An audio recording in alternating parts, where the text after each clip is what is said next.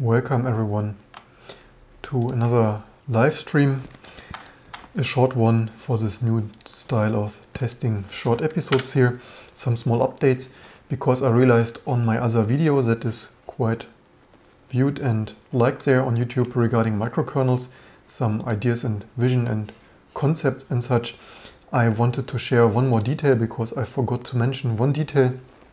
I had there this idea of JITing drivers, just-in-time compiling drivers, and I forgot to mention why I even want to do this, and I wanted to provide this short update here for you to share, because you might wonder, why do I need to JIT drivers? This is not a totally crazy idea and completely unnecessary complexity. And this is also why I remembered about this with this benchmark results that I just shared here. You can watch the previous live stream if you're interested in this vast compilation here of various GCC compilers, and that of course for some multimedia cases and such mathematical neural network and whatever cases this can have some performance benefit, but of course not for all classic programs that do some control flow stuff like regular UI stuff, clicking there some button and such. Probably mostly waste of time anyway.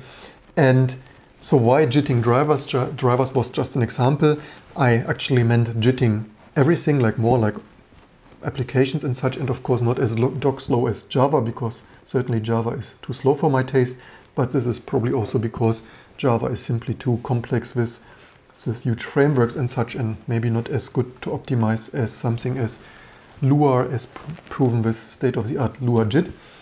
And this is also, so you see, what I just said in the other live stream with my portable SSD here that I run Linux from, even this live stream. So this is my portable development system. System mentioned this often already. And one reason I optimize this only for Core2 Duo is this exactly, the performance difference for regular programs like all the command line stuff from Bash to whatever, even the Linux kernel, is not that huge, and then it is simply not worth my time and discomfort plugging it in somewhere, and it doesn't work, doesn't boot because illegal instructions. And driver is only one thing. Of course, this was only the point of microkernel. Of course, everything, applications and such, isn't that amazing. Just like it, of course, I mentioned this before, transmitter code morphing, not the most amazing performance, but as seen with Lua JIT has some cases where Lua JIT is faster than C even for some kind of multimedia like inner loops and such. And this is only what I wanted to add on. Of course, not only JITing drivers, this was just one example that would be amazing. Imagine here this capture dongle, binary only stuff, and then you have this as a user space process, user space driver, and it is just JITable as everything else. And if you boot on a latest and greatest Intel, whatever silicon with AVX, then you have even AVX available in your multimedia drivers, be it video capture, video playback, graphic cards and whatnot. And this is just one point I wanted to make, and this would also be really nice in my opinion. You have some code morphing like JITing similar to Android, which is also obviously JITted, and then you have some, even on Android, this latest Android runtime stuff that is JITing applications after just-in-time or ahead of time compilation after installation. And in my opinion, this would be completely amazing. For example, you don't need to ahead of time JIT this like on Android, where you, I think it is, at least as far as I remember, I read somewhere, it is ahead of time JITting this on installation, for example, or on first boot up or whatever. And you don't even need to do this. You can do this dynamically, even cache it on your SSD, obviously, or wherever, if you have an iMac with old-fashioned rotational storage. And then you can even reuse this from the last boot up, obviously, as if the processor architecture is similar enough with the feature set. And if it is more different than, more different, either more features, you could even do this very intelligently. For example, that if it is just having more features, you can still use the old JIT result, the cached JIT result. Obviously, for example, in case of shared objects, just load your cached precompiled shared object there from the last run, and if it has less features, obviously you can't do this, but if it has more features, you could even gradually re-optimize this for inner loops. As I said, my idea of this non-interpreting tracing JIT compiler of just having completely unoptimized, very fast JIT paths and only re-optimize stuff like a tracing JIT compiler, just not without an interpreter, but just from really fast code that is completely unoptimized, but just runs for the tracing sake. And yeah, these are just some more details I wanted to throw in there. Obviously, again, to summarize this, JIT not only for drivers, but for everything, but just that drivers benefit from this as well. And this is also what makes then driver development obviously very easy and handy to do this with normal applications that you can, like I have quoted there on some other live stream with this Redux OS that had, in my opinion, I was not the most impressed, but this server things looked like socket communication even for block devices. Of course, I would do this more high performance, but then you would have normal programs like on Minix that can even be restarted in case of a failure.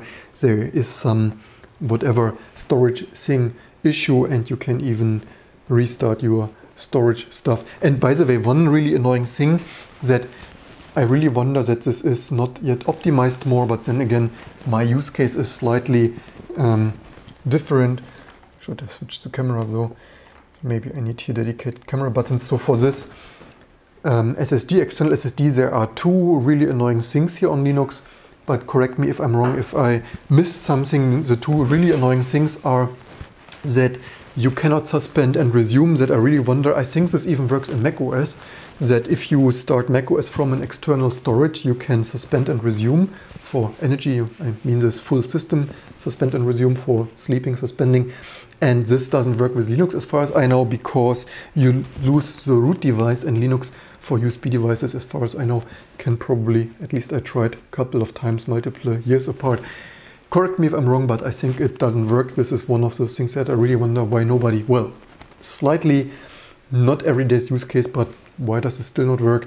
And the second thing is that if you plug this out accidentally, happens every month. Well, unfortunately, this happens once a month to me.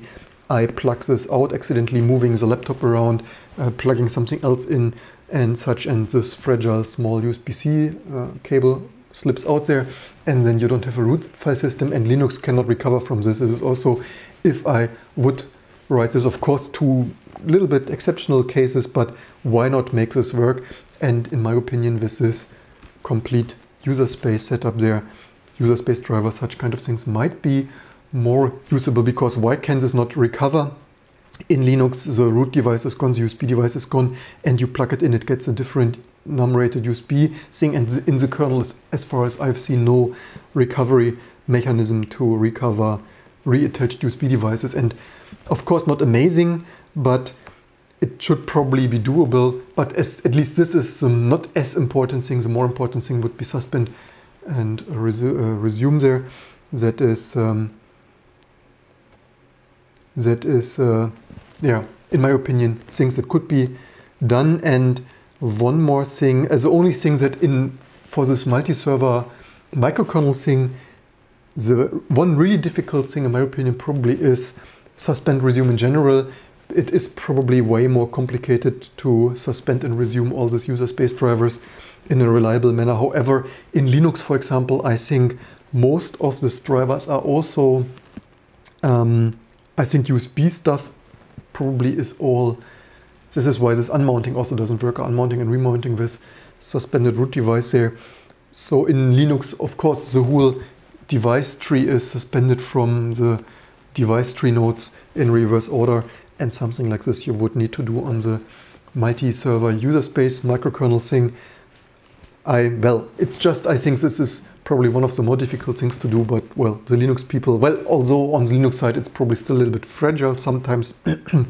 And yeah, Linux also had a quite hard time getting this working. I remember when I had my iBook 15 years ago, 16, 18, whatever years ago, then in Linux. This is why I had the iBook. On iBook it was a little bit more reliable, and on x86 it was a little bit more fragile. And then again, even today, for example, on the Surfaces, it doesn't work with some Marvel wireless thing there, so still not perfect in Linux. Also, I think it probably works 98% of the cases. But again, as usual, if you have more input there, more data points, just let me know. Always interesting to hear what you think and what your experience is. And yeah, just wanted to share this kind of ideas, where I'm coming from, what are these ideas, and is it completely crazy or doable? And I will probably continue to experiment more. Just wanted to share this more general, broad overview. Questions in the audience? No, I'm not French and citizen of the world or something, and wish you good at Linux help, but I'm still learning it. Yeah, no problem. Yo, everyone's welcome. As usual, just ask questions or give answers or comments.